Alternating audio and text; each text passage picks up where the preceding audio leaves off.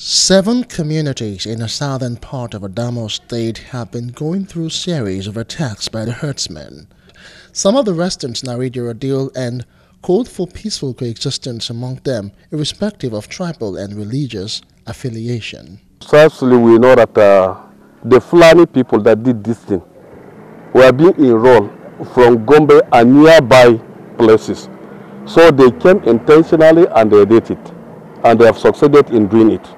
At about 6 o'clock in the morning when we got up, Fulani invaders entered Dong and killed so many people.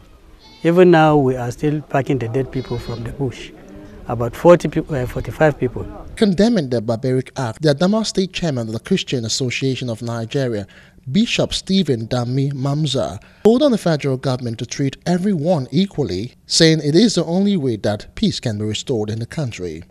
It is such a sad and disturbing thing to live in a nation where the security agencies have had reports of impending attacks by armed men around the bushes of villages surrounding NUMAN but failed to act. We wish to state here that people are seriously losing confidence in the government at all levels as they fail to protect the lives and property of our citizens, forgetting the sacred oath that they took. He, however, called for Christians to fast and pray for Adamawa and Nigeria at large for the peace and progress of the country. As at the time of filing this report, many dead bodies were still in the bush, according to community residents.